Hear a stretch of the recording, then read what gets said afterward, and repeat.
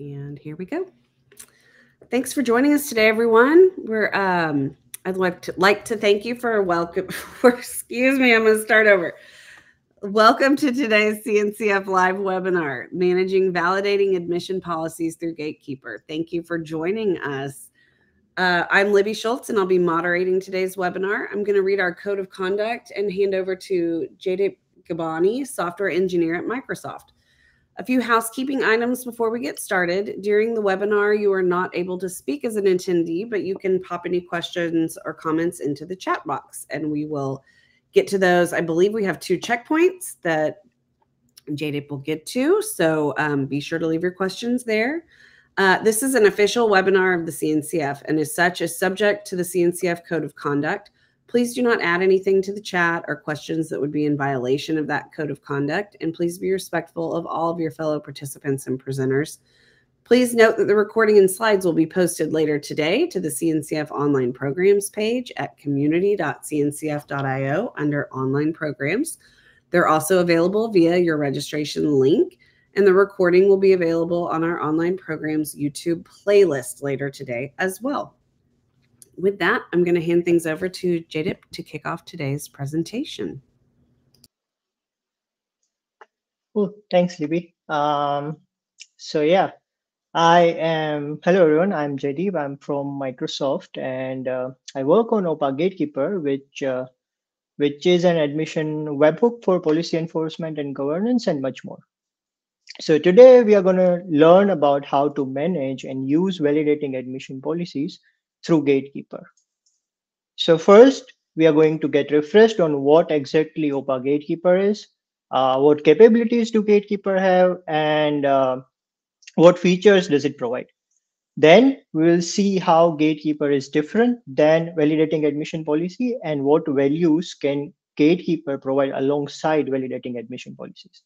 We'll learn how to enable Gatekeeper to manage validating admission policy, and then we'll go through how to create policy templates and constraints in Gatekeeper that uses a VAP underneath. And finally, we'll go through the demo and see how everything comes together. So Gatekeeper is a policy enforcement tool that helps control what end users can do. It can help in making sure that cluster remains compliant with company policies.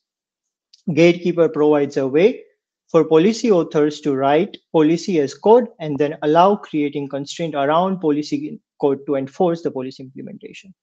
On top of this, Gatekeeper supports multiple policy languages so that template authors can write in the policy language they prefer, either Rego or Common Expression language, depending on the nature of the policies. Now let's look at the feature that Gatekeeper has that enables all these capabilities. So Gatekeeper is a validating admission webhook that validates the resources for the policies created on the cluster. It is also a mutating webhook, which is capable of mutating resources. Apart from webhook, Gatekeeper has an audit process that runs at a periodic time and audits the on-cluster resources against the policies and reports violating resources so that admins or resource owners could take actions and make the resource compliant. Gatekeeper can access on-cluster resources and validate admission requests against the resources deployed in the cluster. For example, you can write a policy that makes sure that every ingress host URL is unique. In this case, Gatekeeper will check every existing or appropriate existing ingress on the cluster and then compare host URL to the incoming resource to make sure incoming resource has a unique host URL. Furthermore, Gatekeeper has the ability to talk to external data sources to validate the resources as well. For example, you can utilize cosign Gatekeeper provider to verify images. And Gatekeeper also has shift left validation through Gator CLI. And we already have a policy library that includes common frequently used policies to get started with. So now let's look at the differences between validating admission policies and Gatekeeper. So validating admission policy is an in-process alternative to entry process as an alternative to validating admission webhook. Since it is entry, it has better reliability, better availability, and it is able to fail close without impacting availability. Being entry means that validating admission policy provides better admission request latency as well. and it uses common expression cell languages to declare validations and rules for policies. Now, as we talked about, Gator has audit, shift left through Gator CLI. Gatekeeper supports mutation, referential policies, policies that can talk to outside of the data, outside of the cluster, per Gatekeeper to talk to other data sources for validation. And it also supports multiple policy languages. You can choose to write complex policies in Rego and simple policies in Cell. Furthermore, Gatekeeper has ability to verify workload resources against policies created for the pod, and can act as an backup webhook in case of VAP fails open. So by using Gatekeeper and VAP together, users can get best of both. Users can get auditing results through constraint status or with publish and subscribe model over a streaming channel. Via audits, user can get actionable information on violating resources to take actions with the same cell VAP style cell code that was written through Gatekeeper. Uh, Gatekeeper also provides shift left with Getter CLI to validate resources to make sure resources are in compliant before deploying them to the cluster, the same code. Additionally, Gator CLI also supports validating workload resources for pod policies written in common expression language. So, and Gatekeeper as a webhook also has the same ability to expand this workload resources into mock pod and then test that mock pod against pod policies created for the cluster. So by using Gatekeeper and validating admission policies together, users can get faster response time with validating admission policies with say, common expression language, since it is in tree. And users can use Rego through OPA Gatekeeper for complex policies that require on-cluster resources or external data source to validate requests. And users, of course, can utilize all the different features that we just talked about via Gatekeeper. Any questions so far? Sounds like none. I'll move forward. Yeah. So now let's see how to enable VAP management and cell engine in Gatekeeper. So validating admission policy was introduced in 1.26 and now is stable in 130. But if a cluster does not have validating admission policy API enabled, user can still write VAP style common expression language policies and enforce them through Gatekeeper. Now, to enable this support, uh, we need to turn on experimental enable KTS native validation flag in the Gatekeeper, and this flag is going beta in 370. To enable the generation of validating admission policy and validating admission policy binding for templates and constraint, uh, we need to turn on the flags called create default create VAP for templates and default create VAPB for constraints. What this will do is it will tell Gatekeeper to look at templates with cell source and then create VAP resource for that template. And then whenever a constraint is created, it will Gatekeeper will look at the parent template and figure out if the template has a cell source and then create binding resource for that constraint. And on the right is an example of a command that can upgrade Gatekeeper to turn on these features. So with this configurations and flag turned on, Gatekeeper can now act as a front end for different kind of policies, like cell policies and Rego policies template, allowing users to write policies in different language that they prefer. And also managing becomes easier as through Gatekeeper, both common expression language and Rego templates can be created. And for templates containing cell source, Gatekeeper will generate respective validating admission policy and binding resources and manage during the updates and deletes as well. So now user doesn't have to worry about dealing with different methods of creating different types of policies, and user can just use constraint framework and Gatekeeper itself to write and manage both the types of policies. Policies that do not require on-cluster resources or external data source to validate requests are ideal to write in common expression language and can be used through validating admission policies. So here is an example template with cell engine and VAP style cell code. So the crd.spec defines schema for input parameters, and these input parameters are then defined through constraint. And under the target, cell source is defined. So constraint framework with Gatekeeper takes this cell code and then creates a validating admission policy resource so that this cell code can be enforced through VAP. So this is an overall Gatekeeper to VAP flow. So Gatekeeper supports multiple engines like Rego and KTS native validation, supports template with different policy languages like Rego and cell code.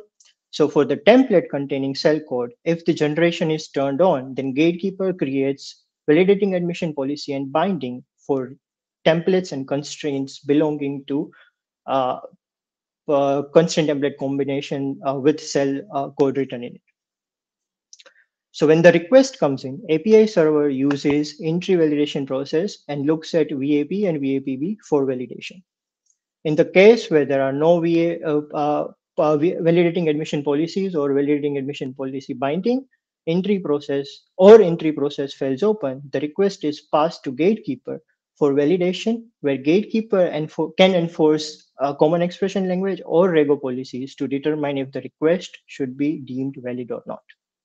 I'll again pose for the question.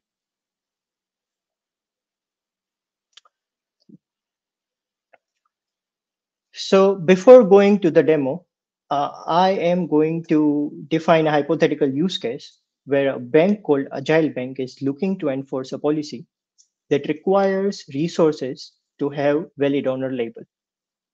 Since this is a simple requirement, we can use common expression language based validating admission policy to fulfill that requirement. So let's see how we can enforce this using Gatekeeper and VAP together. I'm gonna stop sharing to uh, go into the demo. Again.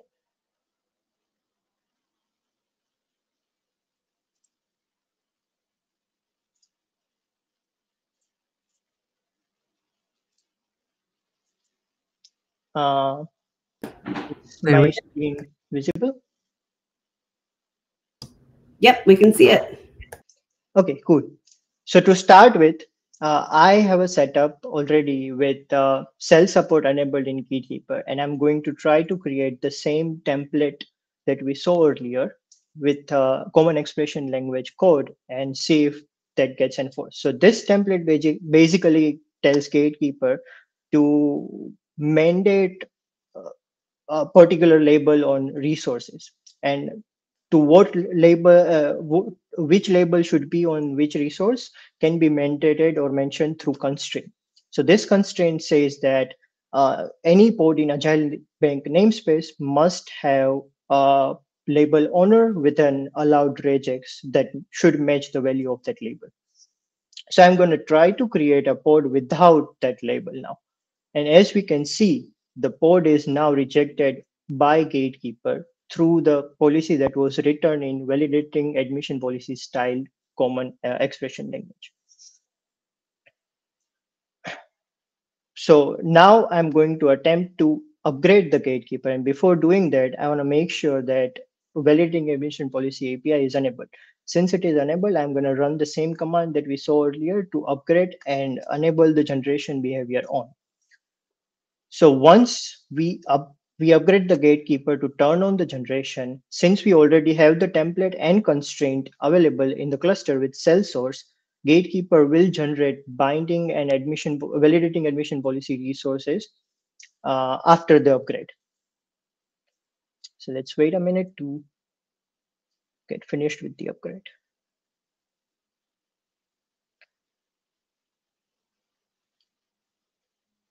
Okay, since the upgrade is complete now, I'm going to check for validating admission policy if the resources are generated or not. Okay, great. They are generated. So I'm now creating the same pod that we tried earlier, and it is rejected, right? So now I, as a resource owner, what if I wanted to do the same thing before applying this resource, right? So that's where I can utilize the Gator CLI that Gatekeeper has to make sure that I can catch bad resources or invalid resources early on without even trying to create it to the cluster and wait for the rejection from the cluster itself. So I'm going to use Gator test command to use the same template, same constraint, and the same file to see if my resource is valid or not. And I can get those rejection early on. Right now I can see that this pod YAML that I'm trying to apply is not going to work because it doesn't have a required label, or it is a missing label, right? So this was a use case where I, as a resource owner, wanted to check my pod early on, my resources early on, right? But what if there are already resources on the cluster available? How do admins of a namespace or admin of a clusters get to know about them? So for that, I can turn to audit process of Gatekeeper and look at the constraint that exist in the clusters to see if audit has reported any violations there. So as I can see on the constraint itself that there are in total 5 violations exist for this constraint. So I can look at constraint status to find out more about this violation, and there I can get the appropriate information to take actions, right? Like I can get pod names, I can get namespace in which this pod belongs to, and the rejection or invalid message saying that why this pod is not in compliance state. But so this is where we saw that pod is getting caught by the policies that were created for the pod. But many times it happens that workload resources are the ones that create the pod. So now I'm trying to attempt to create a deployment that creates a pod without this owner label, and let's see what happens. So the deployment gets accepted, right? So now I'm going to see if there is a pod for that deployment. Seems like there are no new pods in the namespace itself. So I need to do a little bit of debugging and see at the deployment itself where I can find out that validating admission policy rejected the pod. But it sure would have been nice to get the deployment itself rejected, because we know that the policy wouldn't allow the pods without owner label to come up. For that, I can use expansion template feature for from the Gatekeeper. So what this basically expansion template feature does is it tells Gatekeeper to create mock pods for deployment and replica set, and then create and then test that mock pods against the policies for the pods. So after applying that, I'm trying to create the same deployment again, and I can see that it is now getting rejected by the Gatekeeper's validating admission web. But me as a resource owner, what if I wanted to do the same thing in a shift left manner and catch these or know about these invalid deployments early on? For that, I can use getter expand command. Wait, uh, my computer froze. Am I visible? Hello? No, well, I see your screen, but there's the Oh, cone on it. Is that oh right? wait, let me yeah, sorry about that. Let There me we just go. resume the demo. Yeah. Uh yeah, so what if I wanted to do this in the shift left manner, right? And for that I can use getter expand.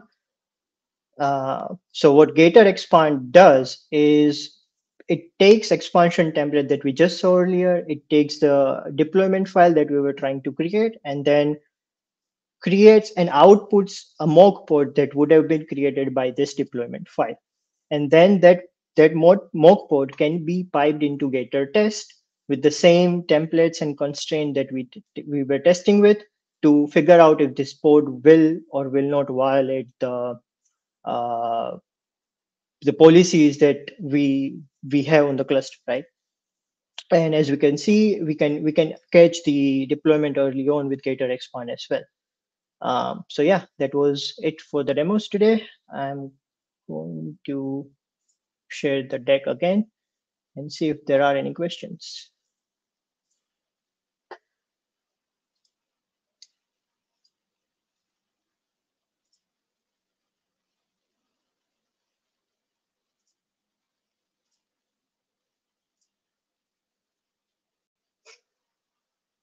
Yeah, I'm sorry, my computer just froze and it had blank screen, so I couldn't see, yeah, what was going on.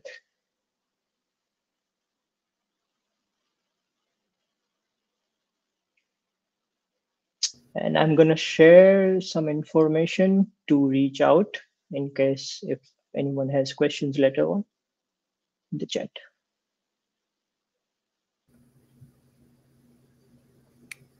Great, thank you. All right. Are you ready for some questions now? Okay, don't be shy, everyone. Pop them in the chat if you have a question. Let's see what we get. From Bridget, what are good ways for community members to get involved and participate? So we have this library, right? And we have a lot many Rego policies than common expression language policies right now, and we are working through the migration and adding common expression language policies for those equivalent to Rego policies. Folks, if interested, can look at any policies they want to work on and then add those language, add cell code to the template itself. That would be one way to uh, contribute to the community and get started with.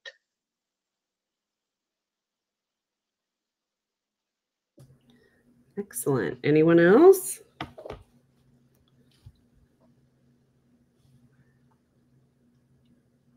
This is great. We have the links to the demo, the links to how to get in touch with them on Slack. What else have we got? I'll drop the library link as well, just in case if folks are interested. Perfect. Does anyone else have any other questions? Oh, you mentioned shift left. Can you give other examples of how Gatekeeper helps with security and compliance efforts? Um, what do you mean by that? Like what kind of examples?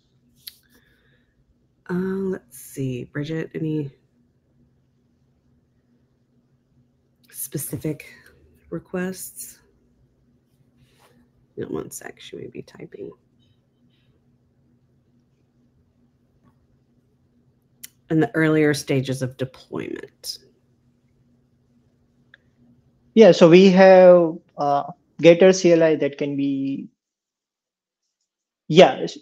So Getter CLI has three essential functions, right? We saw test and we saw expand. Earlier in CNCF webinar a few months back, we covered another functionality called Getter Verify, where you can just define a whole suite with like multiple templates and multiple constraints and with multiple resources that might go into the cluster, and that's how you generally create cluster. Yeah, you apply bulk manifests and stuff like that. So for that, you can use Getter Verify and make sure that whatever you are applying in bulk is also compliant with the policies, like multiple policies and multiple constraints created on the cluster. So Getter Verify would be a good fit for that kind of use case.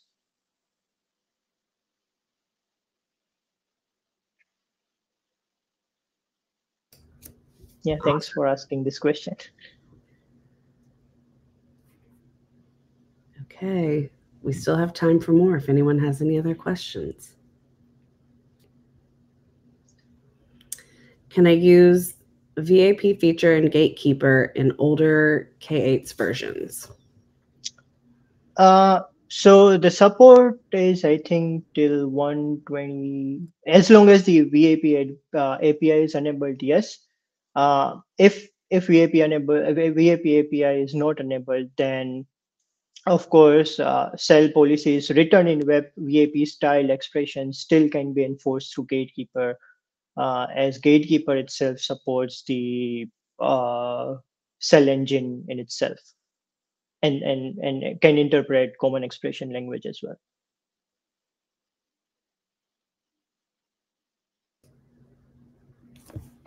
Awesome.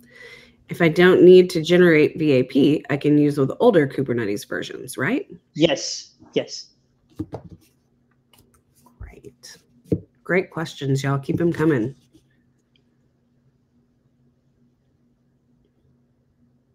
While you have him here.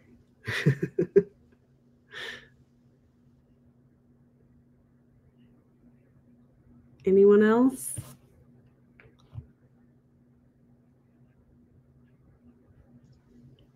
Don't be shy, y'all.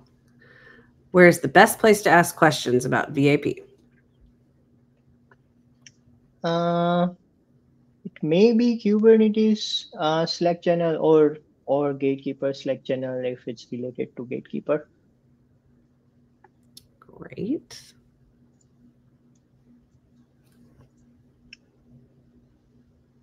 Okay, don't stop now. Who else?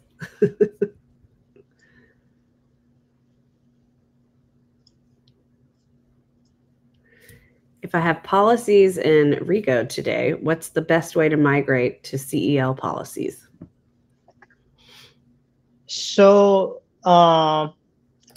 Gatekeeper itself can supports multiple engine, right? So you can write common expression language policies and Rego policies in the same template.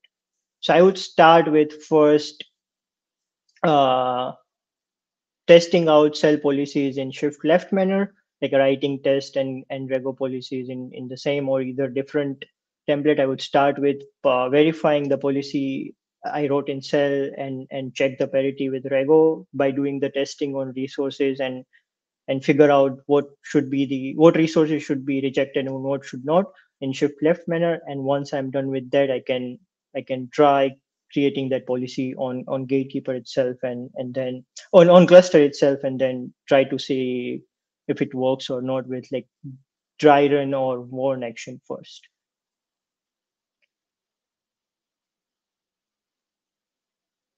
Because those actions don't really reject the resource itself, but rather allows it to be created. And then if in case the cell code still having it does still have bugs, then uh, it won't be rejecting faulty, it won't be doing like false positive. I should have both Rigo and VAP engines first in my constraint template first, right? Yes, yes. Great questions. Yeah, Rigo. OPA. So we have two engines. One supports Reco and OPA, and then the K8s native validation supports cell language in constraint itself.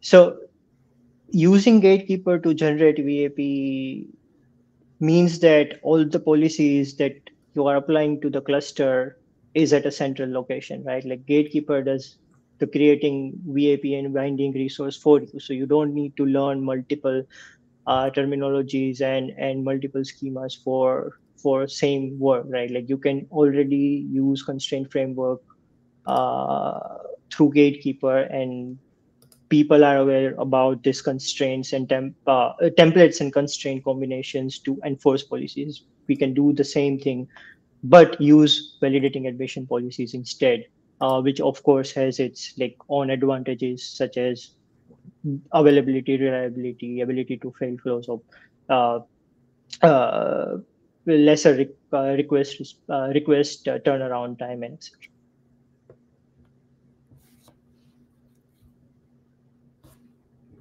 All right. Anyone else? Y'all have had some great questions.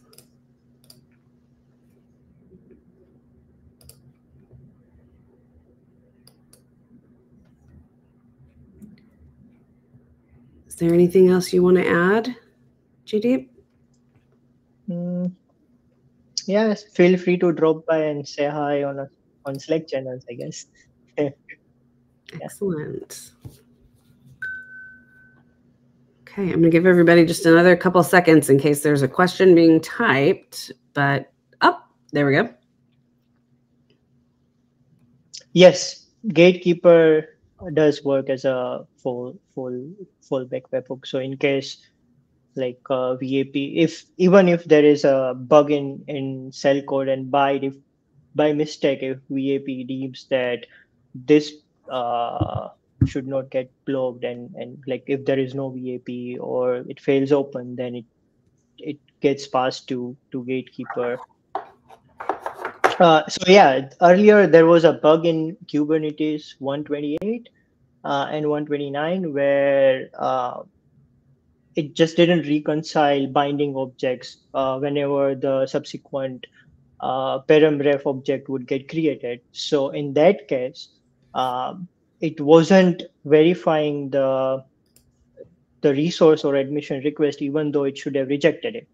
In those cases, uh, that request gets passed to Gatekeeper itself and make Gatekeeper make sure that these requests are verified and validated. Uh, yeah, great question, Rita. Excellent. All right. Unless we have any other questions, we can wrap up. We'll give it one more second and see. There have been a lot of good ones. Okay, lots of thanks. Yes, thank you so much, Jadip, for a great presentation, and for all of you for asking some great questions. This was awesome interaction. That's all we have for today. Thanks for joining us. Be sure to follow these links and keep up with Gatekeeper. And we're looking forward to seeing you at a future CNCF webinar. This recording will be online later today. Jadip, if you want to send me the final deck, I can add those too. Yeah. And everyone have a great day. Thanks so much for joining us. Thank you. Have a good